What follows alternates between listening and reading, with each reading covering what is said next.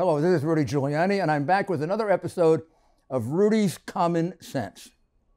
Today, we're going to follow up on our discussion of the election a few days ago. We've now had a few more days to consider the impact of the election. And there's one thing that comes out of it that I think we should seize on immediately and go full speed ahead. I think the opportunity is there now because of the opening that's taken place with far greater knowledge of the very, very insufficient performance of our public school systems to teach our children in the way they should be taught. To have America in the 30th position, 40th position, 45th position on reading, writing, arithmetic, to have great deficiencies in the teaching of history and geography and in comparison to other nations is first of all, just indecent and indefensible with regard to our caring for our children. Number two, it puts America in a tremendously difficult position with regard to competition in the future. And may I just say something to those of you who have the means to put your children in school situations that are excellent, whether they be parochial, private, homeschooling, or excellent public schools that can be found. You've got a big, big stake in all the rest of the children being educated properly, because it's just not about your child or their friends. This nation succeeds or fails based on the educational level, the competency level, the work ethic, the patriotism of most of our citizens, not just a few of the privileged ones. So sometimes a parental choice, vouchers, things of that nature are very popular and are very popular among minority groups. And when you go to America's suburbs, they're not nearly as popular because there are good schools there. That's changing somewhat, but that used to be the case. Well, you're being very short-sighted, those of you who don't support it because you have the luxury of good schools, because your children are going to grow up in an America that's determined not just by their education, but by the education of the vast majority of children in America. An America with a well-educated workforce, with a committed workforce, with a patriotic workforce, is going to be a much more successful America for your children. And the opposite is also the case. So this is an issue for all of us. And the issue that I'm talking about is really the civil rights issue of this century. And that's parental choice in education. What I said to you, I've been saying for 30 years, maybe. I'm certainly not the only one to say it. Those words have been used by others. This is the civil rights issue of the present century. I believe former President Bush used those words, and I think President Trump has used those words, and I think Newt Gingrich has used those words. And there have been great attempts to move forward on parental choice, and some states have gone quite far. We're way further ahead than where we were when I first started saying this back in the 1990s. But let me tell you my story of how I became convinced that this may be one of the most necessary things we do if we are going to fulfill our promise to our children to give them the opportunity for a good education, which we are now grossly negligent in doing. So when I became mayor of New York City, I was nominally in charge of the largest public school system in the country. It then had over 1 million children.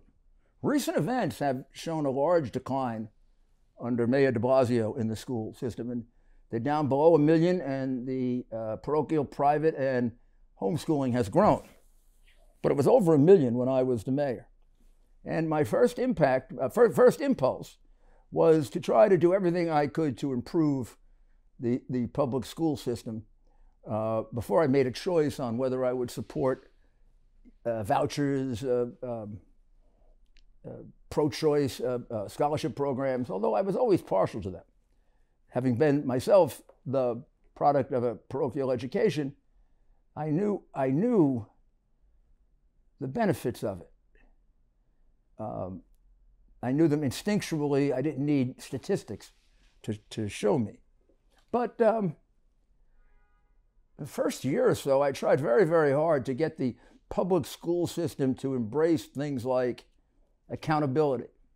Let's measure the performance of teachers so that we can pay the good teachers more than the average teachers and pay the average teachers more than the bad teachers and try to move the bad teachers out. I was told by then Randy Weingarten, who was head of the New York City Union, now the National Union, that you could not measure the performance of teachers. Well, of course, that's absurd. I mean, you can measure the performance of anyone. It's never exact. It's never perfect. A batting average doesn't tell you everything about a player, but it gives you a snapshot, right? And having some ability to evaluate is better than having none. And there's no question that the union had slipped into defending the worst teachers, whether worst teachers in terms of performance, because they would argue for everyone being paid the same, or even the worst teachers in terms of behavior, because they made it almost impossible to quickly remove teachers who had done bad things, whether that be physical violence with the children or sexual predators. New York City has had this scandal for some time. They call it the rubber rooms. Teachers are put in these places where, while they're going through the almost endless disciplinary process, they're sent to a school where they don't teach, but they're paid a full salary. I short-circuited that by giving those cases to district attorneys, and they would be in prison before the mandated bargain for situation with the union was worked out. I'd have the indignity of having to send them checks at Sing Sing, but at least they weren't near our children or in our neighborhoods. And that's when I learned that the teachers' union was about representing the worst teachers and did nothing for the best teachers. And that it was impossible to get them to move on even minor issues like some accountability, some merit pay, some ability to look at a failing school and really make major changes in personnel, which is the only way you change a failing operation. If you can't change personnel, it's just going to stay that way for 20 or 30 years. And some of the schools in the school system stayed that way for 20 or 30 years. The problem that I had was I was not in control of the school system, really. The school system was controlled by a then Board of Education with 7 members, only 2 of whom I appointed. The others were appointed by borough presidents, 4 of whom were Democrats and 1 of whom was a Republican. So almost every vote where there was contention, it went down 4-3. I did make some changes. I introduced art education into the schools. I increased the sports programs. I was able to negotiate the end of lockstep appointment of principals. Principals were appointed on merit. As soon as principals got appointed on merit, they moved very, very quickly to want to try to get teachers appointed on merit. Now, let me go back. Take out the principal part. We worked very hard to get superintendents appointed on merit. Eventually, we were able to do that. When we were able to do that, the superintendents became the biggest advocates of evaluating the principals and the teachers on merit. Because in order for them to be successful, they needed some management tools to fix the failing schools. The school board and the teachers' union, school board really controlled by the teachers' union, at least the 4 Democrats, as is the entire Democrat Party, opposed that bitterly, strongly, viciously. All of a sudden, in about the, somewhere in the 1990s, and I don't like to use statistics all the time because I think you don't need statistics. This is a good time to take a break. How much equity do you have in your home? 50,000, 100,000, more? Cybercrime experts are alerting homeowners that the more equity you have, the greater the chance foreign and domestic criminals will come after you. Title theft is one of the fastest growing crimes. Home Title Lock, America's leader in home title protection, is alerting homeowners they could already be a victim and not know it. Here's how it goes down.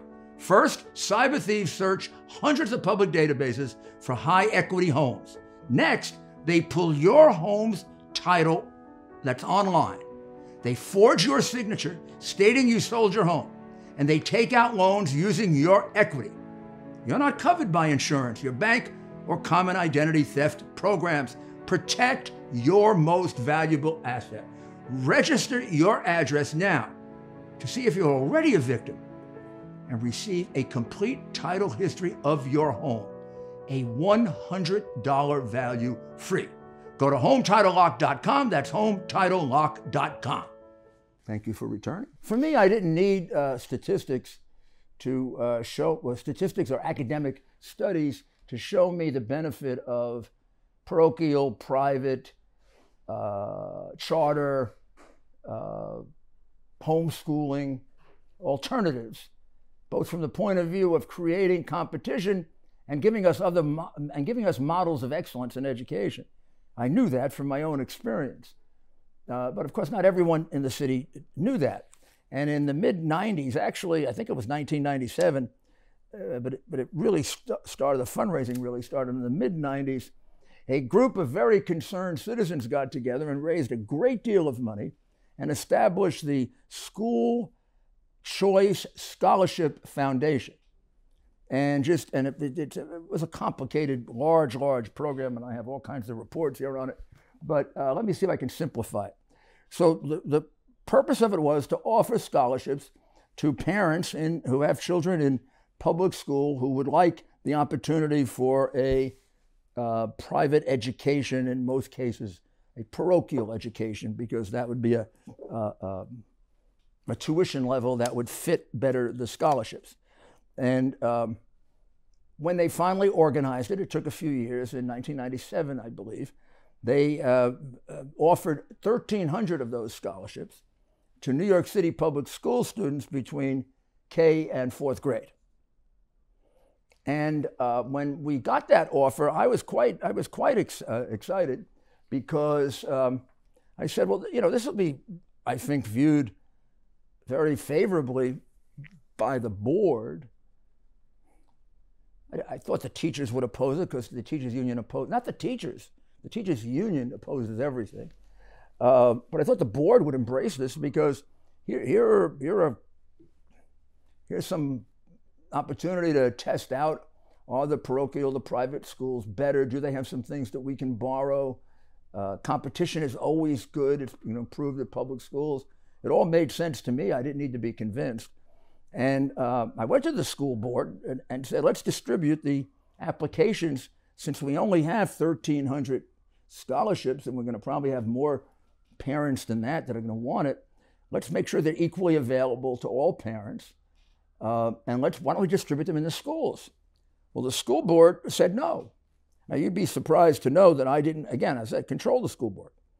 I only had 2 votes. I was voted down, as I often was. And so I thought this was terribly unfair. So I utilized every other device that I had available to get those applications to students. I used other agencies of government to distribute them. I used my monthly town hall meetings to do it. If you came to one of my town hall meetings, I would give you numerous applications so that you would give it out to people. I used my visits to the boroughs, which I did quite frequently. I was not a sedentary mayor. I moved around the city, and I made sure I spent equal amount of time in the other boroughs or counties of the city, which often feel neglected. I held my cabinet meeting once a month in a different borough. I had a town hall meeting once a month. I think I had 97 of them.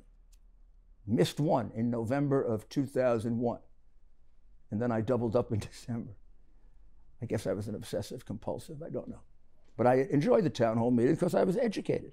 And I brought all of my commissioners to it so that they would hear the complaints of people firsthand and solve them right there. And I would say 1/3 of the issues at the town hall meetings, the 92 of them, involve schools. and dissatisfaction with what was a failing school system and a moral failure to provide our children with even a basic, decent education. It's something that I was ashamed of, and I think any decent person would be ashamed of it. And the thing that held us back from doing it was the political hold that the teachers union had on the Democrat Party, which is unholy and corrupt and enormously harmful to the children of my city, particularly, but to the children of America as well. But naively, I thought the school board would help me distribute these applications. What the heck? They were going to take 1,300 students, be 1,300 less for an already overcrowded school system. A little competition could never hurt.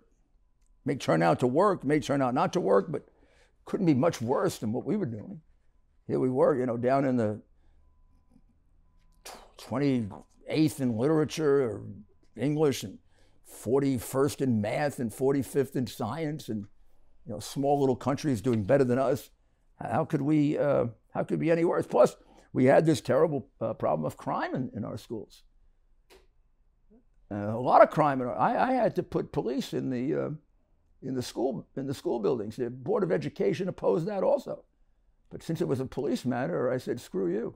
I just did it. Well, you can throw my police out. Try that. See, my police were not like the left-wing police that get water thrown on them. Mayors tolerate that. That give up police stations. I mean, under a de Blasio or one of these progressive Democrat mayors, gosh, if the school board said, no, we're not going to let teachers, and they said, oh, fine. And I said, look, you don't police the city, I do.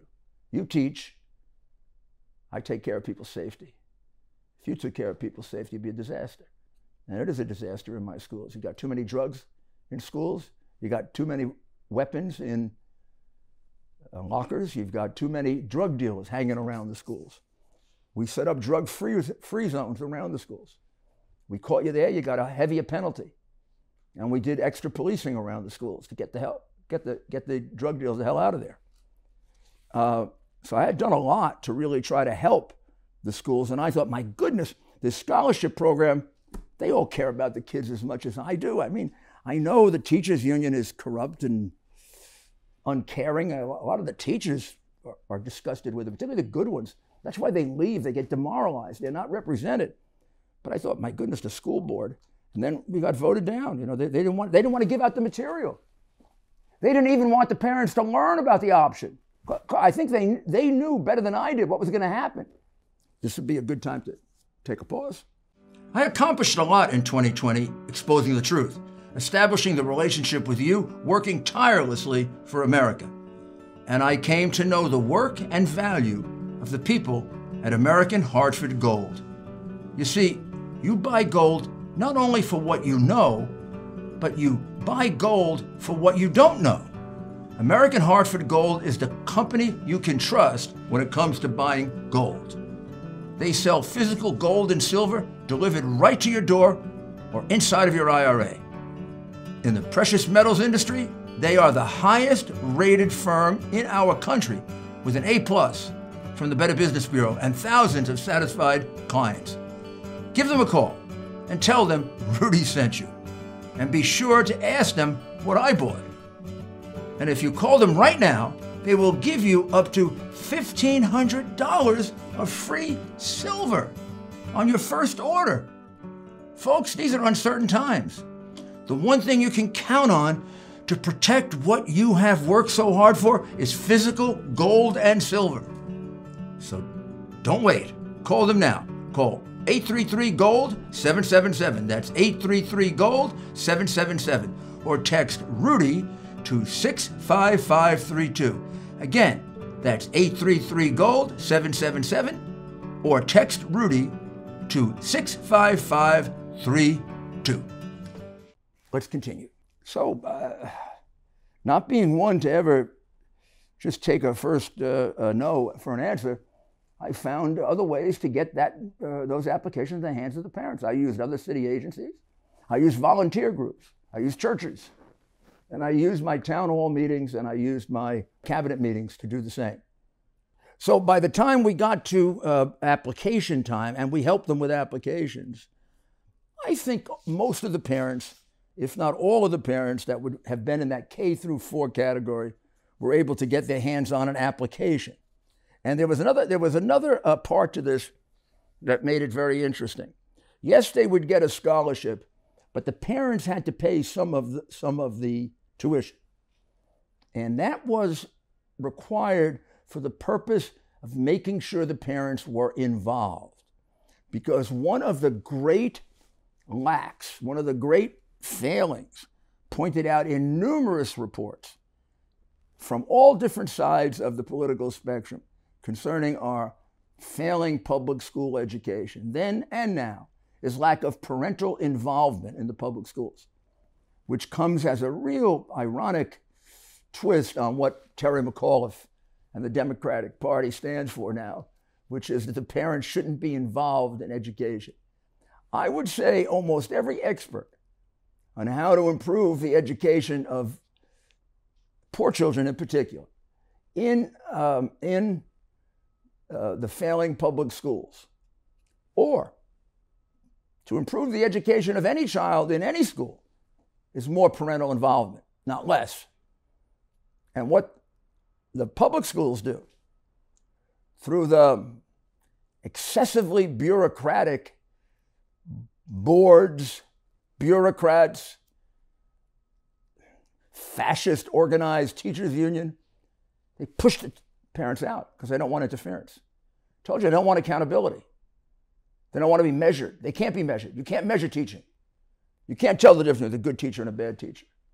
You can tell the difference between a good cop and a bad cop. You can tell the difference between a good sanitation worker and a bad sanitation. You can tell the difference between a good lawyer and a bad lawyer, a good doctor and a bad doctor, but you can't tell the difference between a good teacher and a bad teacher. How about one that's been teaching 20 years and the graduation rate has never been, greater than 30%? I think that's a bad teacher. I think so. Think you can measure that? You're damn right you can. That's who the school unions are representing. That's why they are lowering the bar. So we go down to representing the mediocre, and then we go down to representing the deficient, and over time, the excellent leave because there's no place for them. Unless you're truly a saint, and there are some that are, if you overperform, you want to be recognized for it. I mean, you'd like to be recognized with more money, or at least just recognized for it. Here you're not. I mean, the school union spends most of its time representing the highly deficient teachers, making sure they remain on the payroll as long as possible, even if they sexually molest a child. What do you think that does to the mindset of the parents with regard to how they think about the teachers' union and the teacher? What do you think happens to the parent when they're pushed out of the system and any attempt to try to find out what's going on in school is rejected by the highly possessive school apparatchiks and teachers and unions? So I said, oh gosh, the fact that the parent's going to pay something here, that's a good idea. It gets the parent involved. Well, by that time I had concluded that what I was dealing with the Board of Education, and subsequent events have made this so apparent, I wasn't dealing with a school system. I was dealing with a job protection system. Nobody in the Board of Education really cared that much about the children. There's very little discussion about how to improve their education. There's a lot of discussion about how to protect the jobs, how to create more bureaucratic jobs, how to create jobs with better pay, how to get more days off, how to protect the deficient people. A lot of discussion about that. That's what the whole debate was about. The Board of Education of New York, and I would say this is largely true of most urban, old, corrupt cities, was a job protection system for the people in the system. Protect the jobs of the teachers, the bureaucrats, the executives, the board. It's all part of the let's call it the education industry, public education industry, which is highly bureaucratic, more bureaucrats than teachers, more bureaucrats than you need, tremendous wasted administrative money, and tremendous protection for the prerogatives of the employees, and almost none for the children. I mean, it's very common in New York to say that everybody is represented in the school system. Everybody has a lobbyist or a representative.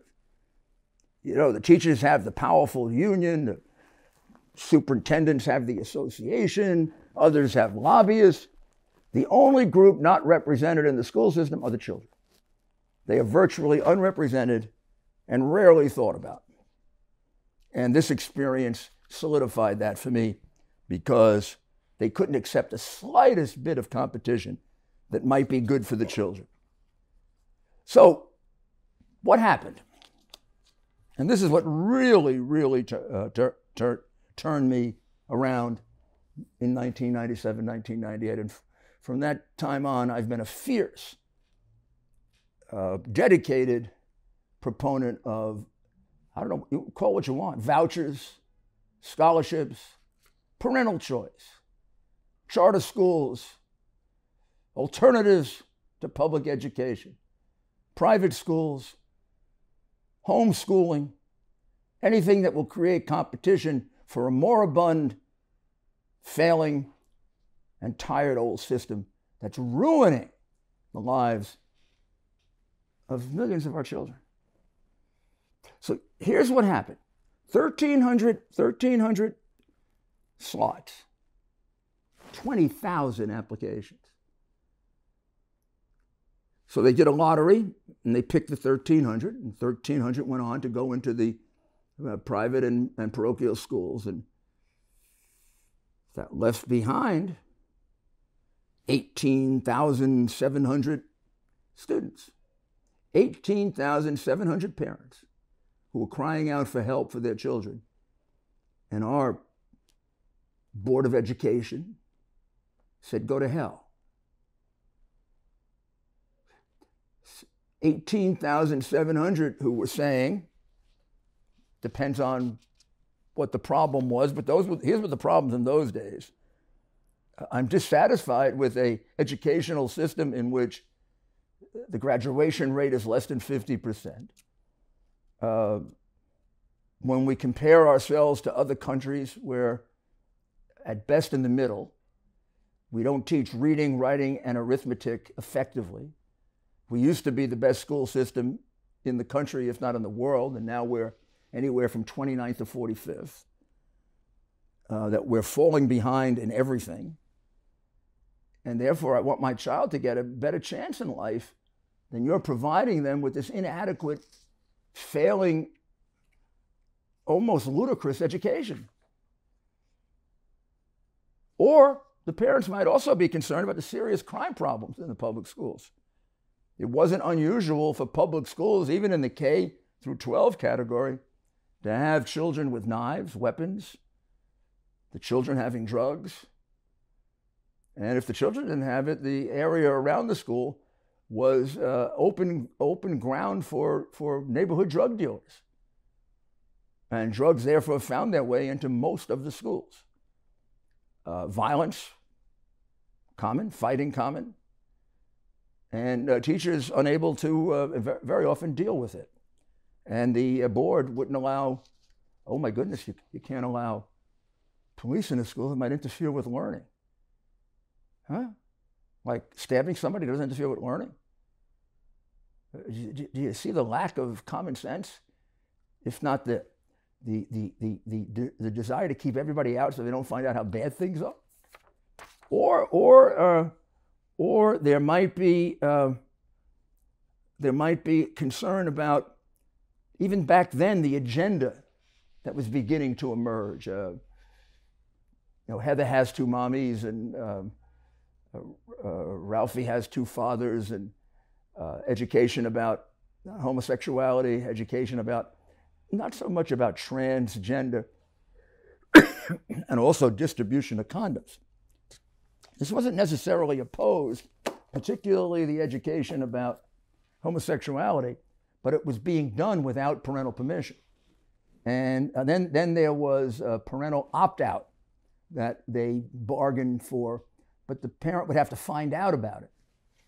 And the school did everything it could not to notify the parent, because one of the things that has been universal for 30 years that broke out into the open as a major national problem with the election in Virginia is the school boards, the teachers by and large, not all of them, but the bad ones, but the teachers as a group, the school boards for sure, treat the parents as unnecessary annoyances.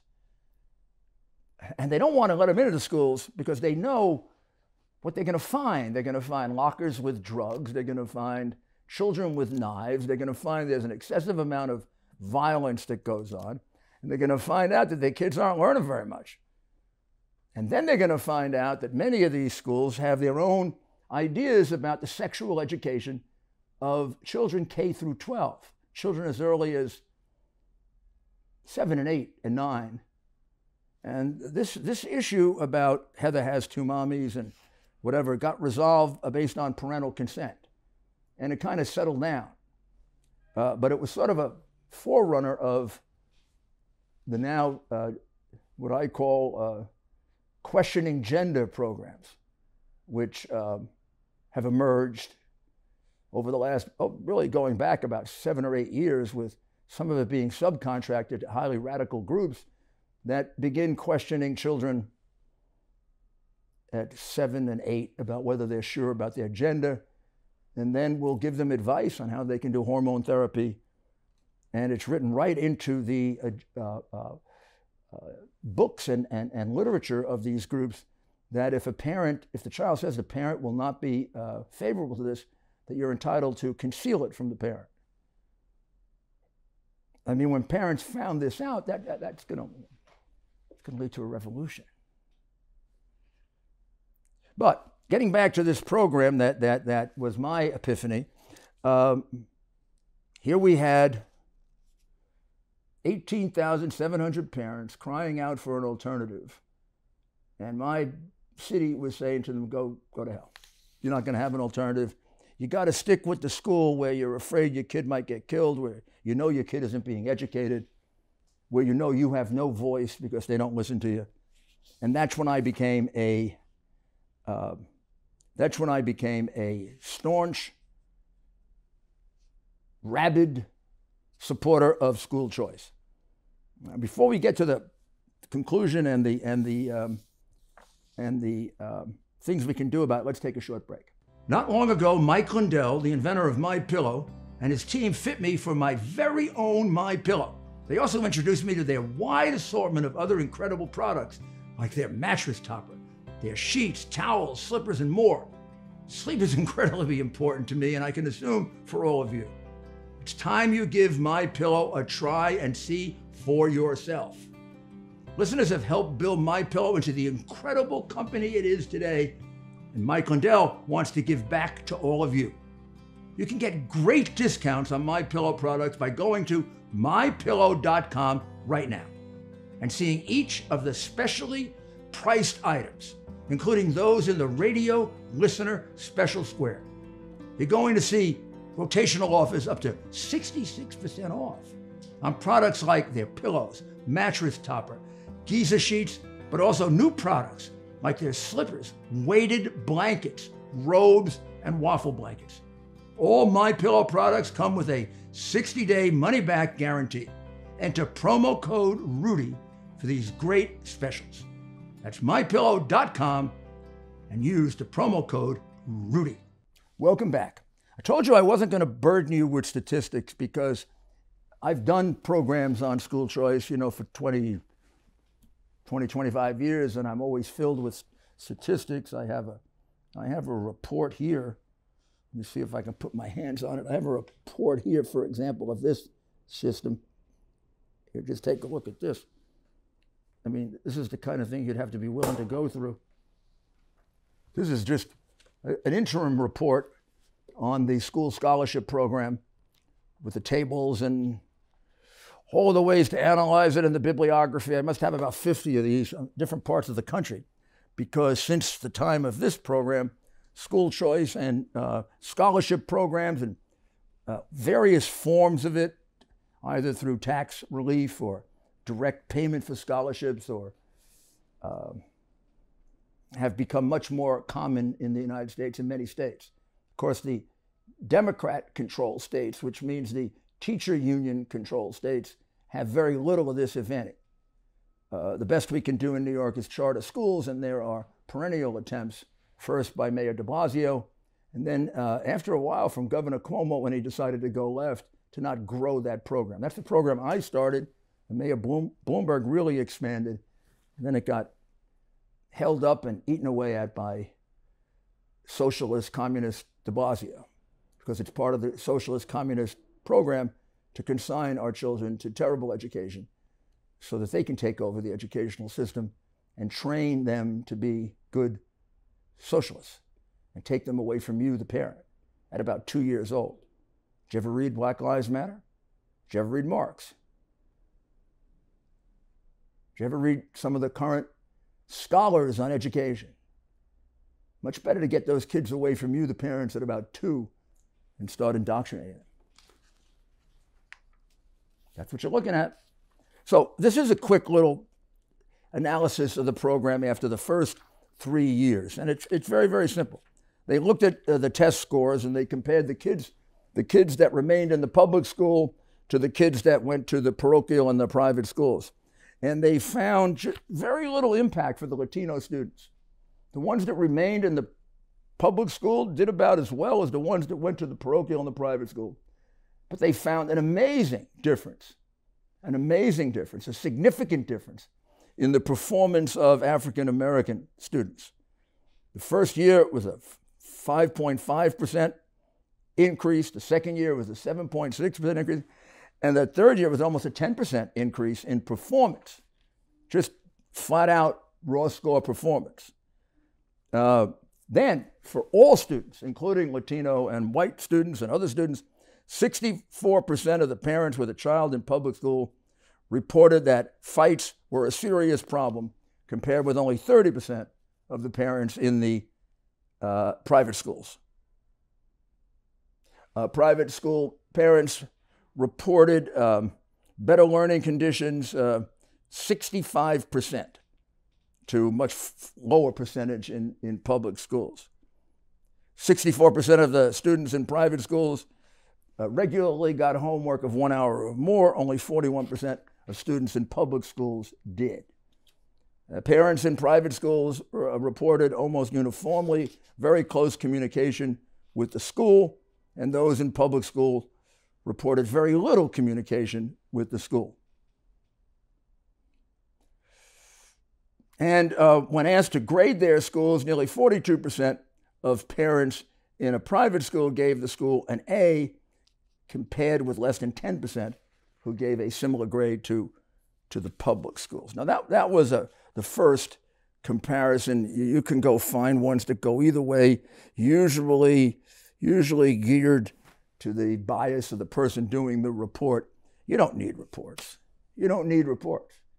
You know that the public and private schools are better. Every parent knows it. That's why they want the kid in the public or private schools. So don't put up with the bull. Don't. It's Democratic teacher union preservation, as opposed to anything for the good of the child. If the private and parochial schools are so bad, well, then make them available and the parents won't select them. And the parents will take the kids out of private and parochial school. Now I will tell you something that's uniform in every single study that's been done here. The ones that are favorable, highly favorable, or not so favorable to public, private and parochial schools. In every situation where you set up a scholarship program, a voucher program, the public schools improve. Almost always. When the scores significantly improve, like they did here by 10%, but they didn't improve for the Latino students, but they did for the black students, the public schools affected all improved. So when it reflects itself in better scores,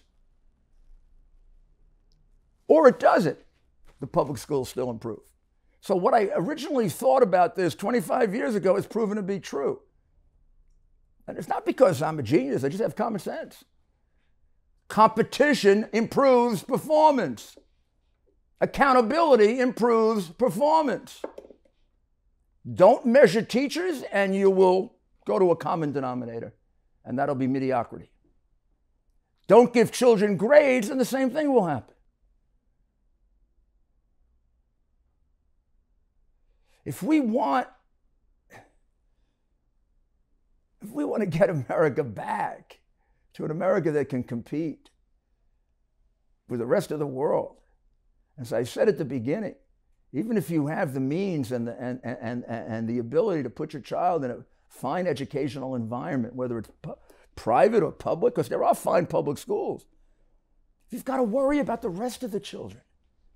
Of course you should, as an altruistic matter and as a moral matter. I'm going to give you a practical reason why you should. Because the success of this country is not just going to rest on the performance of your child or the privileged children. It's going to rest on the performance of all the children. And your children are going to rise or fall with that, as America rises or falls. This is a solemn obligation you have. It's also a highly practical, patriotic obligation you have. So here's what I want to suggest to you. We are going to start over the next couple of weeks a freedom organization so that we fight to preserve the rights that are being taken away from us. At the core of that, in every election in this country,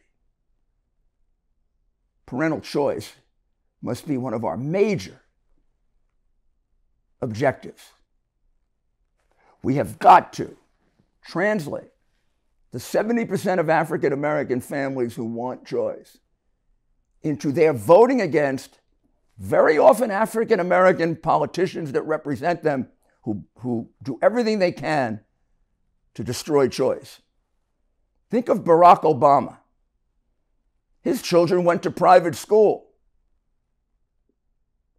And when he became president, he opposed choice because he had to. He was the president of the United States, but the teachers union owned him. Joe Biden. I mean, you would expect him to do something corrupt. All of his kids went to parochial school. No, but your kids can't. Only his privileged kids, because they could also commit crimes and get away with it. Your kids can't. Nancy Pelosi. Their feet have to be held to the fire. The pandemic showed us that even more than others in politics, these left-wing elites are thorough hypocrites. You know, you have to wear a mask, but they don't. Your children have to be in school for 8 hours and have a mask on and sniffle all over the place, but they can go to their highfalutin parties and they don't need a mask on. Look at Biden. He has his mask on out backstage. He has his mask on when he's going to come out. He takes his mask off and he greets the person and spits in their face. What good did the mask do? You do that, and de Blasio wants to put you in prison. Except de Blasio has shown up all the time with there was a time de Blasio was criticizing a group of Hasidic people for being too close to each other, even with masks on, too close to each other during a funeral. On a very same day, he took a picture with 300 teachers that supported him, and none of them had masks on. Or how about the mayor of Chicago in the middle of the pandemic? She was going to get her hair done when nobody else could go to a hairdresser.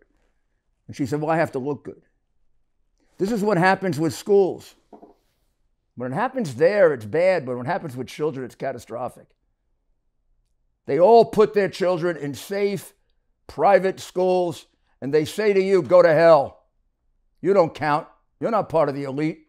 You're just the dregs who vote for us. And boy, we got you because we figured out how to manipulate you. So how about we we undertake an effort to separate and to educate and to get those parents, particularly African American and Hispanic, that are upwards of 60 to 70% in favor. Let's get them to make that a single issue, critical position that will determine their support for people who are not representing them, for people who are claiming that they want to help the community. But I'll tell you, you cannot honestly be helping the African American community if you're not for choice. You're selling the African American community out for teacher union support. There's no question about it, because the single biggest issue in the African American community is better education for the children. Single biggest issue in every community is better education for the children. And their parents want it. The other thing that happens, and this is what destroys the public schools and why minority parents are so opposed to public schools. There's a racist attitude among the teachers' union and the bureaucrats that minority parents don't care. Poor parents don't care. They don't really have parents. And we have to be the parents. That's such an oversimplification. That's so racist. It's the reason why they resort to charging everybody else with racism, because they are. Well,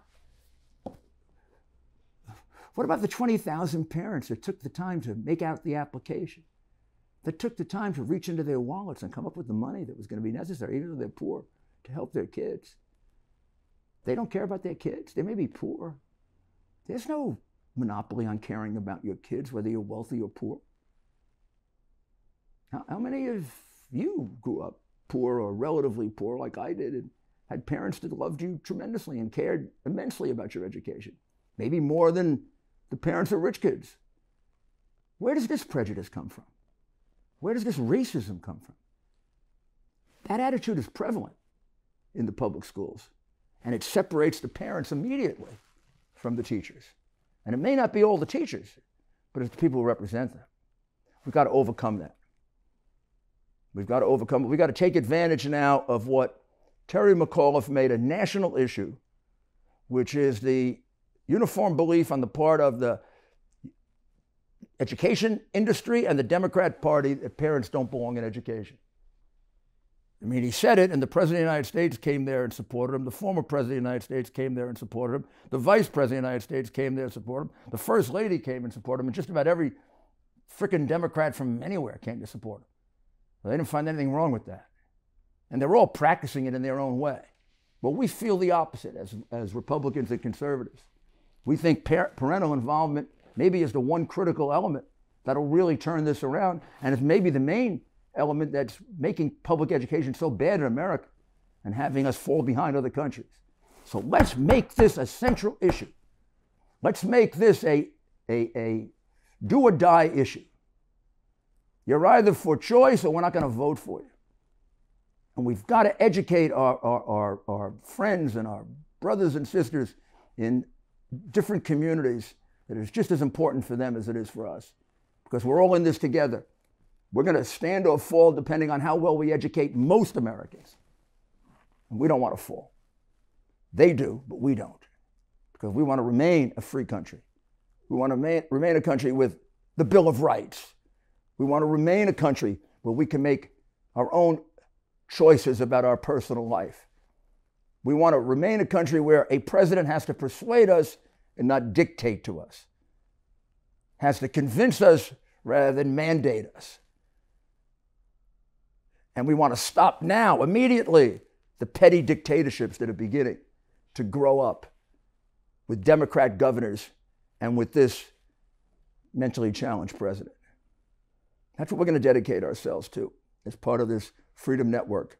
But we're going to put a major focus on parental choice. So keep educating yourself about it. Give me as much information as you can about it. And we will go into much further detail in podcasts coming up very, very soon. Thank you for paying attention. Please do some of your own research and background on this, because I need your help. And God bless you, and God bless America.